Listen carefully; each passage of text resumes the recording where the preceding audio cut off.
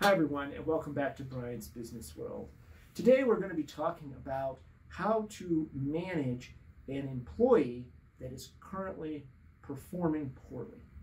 And more specifically, we're going to talk about how you might want to handle a performance improvement plan, or sometimes they're called a corrective plan or an action plan, with this specific employee.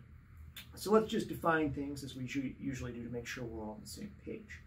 So the traditional name for these things is a performance improvement plan, where the employee is either given usually a written document or email, or sometimes it's verbal, but a lot of times it's something in writing, along with a time span in which they are allowed to address or correct certain performance deficiencies. Usually, under best practices, there'll be regular reports or check-ins regarding the performance concerns.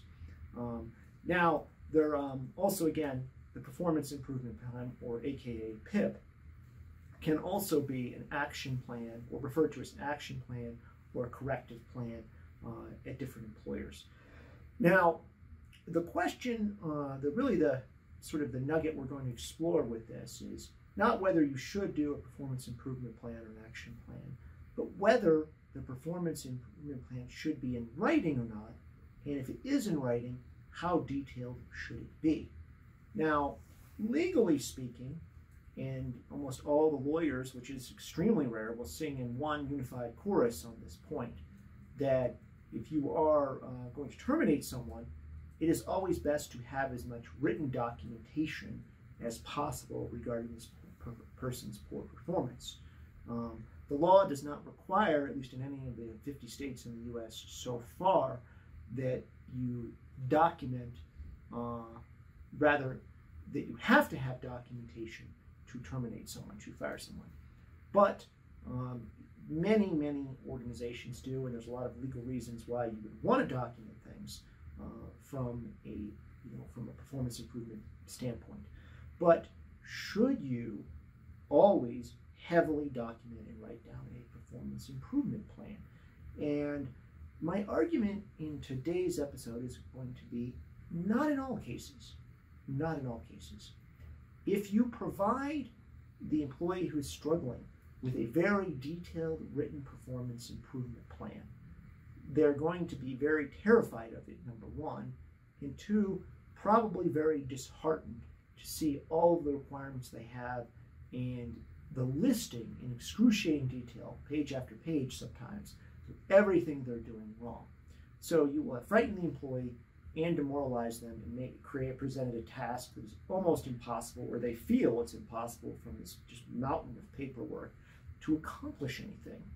So legally, you might be protecting yourself, but managerially, you might be doing yourself a real disservice with the performance improvement plan. The other thing is that the employee will then feel it necessary to defend him or herself every 5 minutes with detailed counter letters, counter emails, counter documentation on their side of the equation to sort of battle the detailed writings of the performance improvement. So you get this epic battle between the employee and the employer trying to paper everything up to see who's going to win.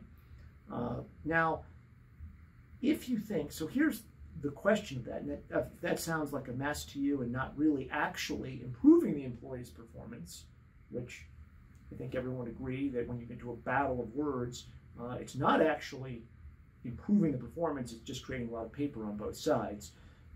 That is not a success, that is a failure. So what can you do to avoid this battle of paper? Well, one, you may want to initiate a more informal performance improvement plan and sit down and talk through the issues with the person first, and maybe have a series of meetings with the person, talking through with them without bombarding them with a massive and detailed written performance improvement plan. Now, one important thing here for managers, entrepreneurs, and leaders, that you one incredibly important question: do you think this person can recover in terms of their performance? Do you think it's possible, perhaps even likely? Maybe they've had just a slight falling off. The answer to that, yes, you do not want to bombard them with a massive, detailed, almost legalistic performance improvement plan. You will want to talk with them, maybe have a series of meetings with them, clearly addressing these concerns and working on them.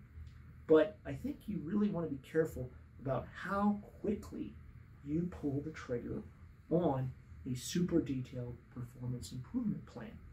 Again, it can have very unintended effects, and in the end, if both sides are vigorously papering over everything they're doing, you may not be left with any sort of good paper trail at all. It might be ultimately pointless.